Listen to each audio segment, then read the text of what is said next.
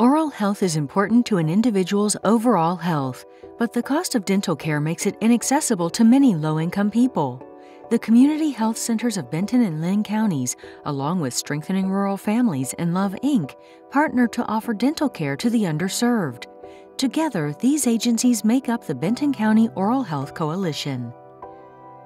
The Community Health Centers of Benton and Lynn counties' mission is to provide a health home for people. That encompasses all services, so that's emotional health, physical health, dental health, everything that a person needs to be well. So we know that in some ways the access to oral health or oral health services is limited for rural community members.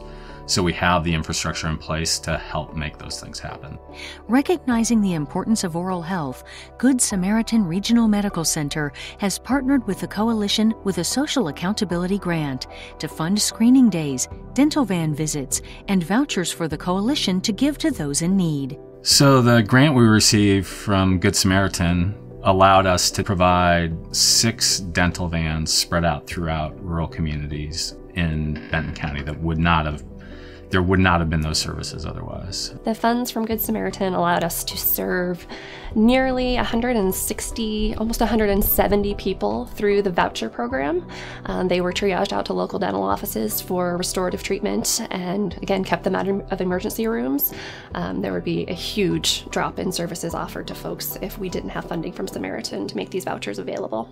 Samaritan's grant to the Benton County Oral Health Coalition is part of a nearly $161 million investment in community health activities in 2018 throughout Benton, Lincoln, and Lynn counties.